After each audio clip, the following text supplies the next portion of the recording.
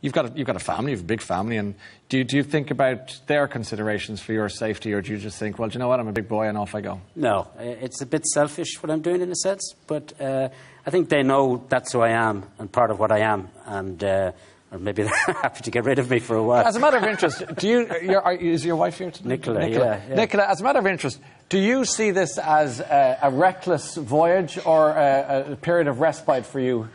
Well, I'm on national TV. It's very hard to answer that, honestly. Well, I'll tell you what, lie to us. I'll be counting the days until he gets home. Yeah, are you worried for his safety and his sanity?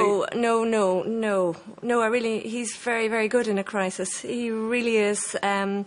He's not so good, driving in traffic in cars on land. But he's really, really comfortable, and he looks really at home. Yeah. I'm very comfortable with him. I would go with him nearly, if I had to. You would feel safe yes, in that context, yeah.